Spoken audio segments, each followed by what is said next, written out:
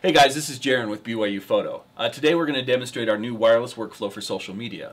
As team photographers for the BYU athletic teams, we've been trying to find ways in which we can quickly get the action shots that we take during the games to our social media channels, being mostly Facebook and Twitter. We've been testing this system out for a little while and it's been working really well. Let me go ahead and demonstrate it for you. First of all, I'm going to take a picture of our video team that look really excited to be here today. And here's the photo, and it's just in a JPEG form, and I'm going to go ahead and hit the set button on my camera. And using the Canon wireless file transmitter, what's happening is the WFT is connected to this local wireless network. The photo is being routed to our server, and once it gets to our server, the photo is going to land into a watch folder.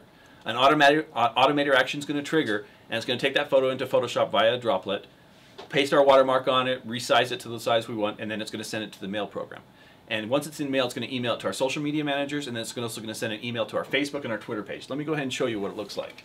So I'm going to go ahead and refresh our Facebook page, and then right there's the photo. I'm going to go ahead and click on it, and look, there's the picture with our watermark on the bottom corner. I'm also going to go to Twitter, and there it is also on our Twitter feed. So as you can see, I can get a photo taken and sent to our social media channels in less than a minute without any additional help. Nobody's on a computer anywhere sending it.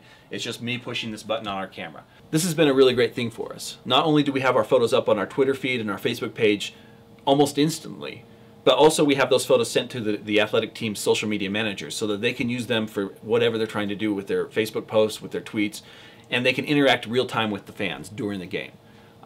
We've had a lot of fun with it. We hope it will help you too.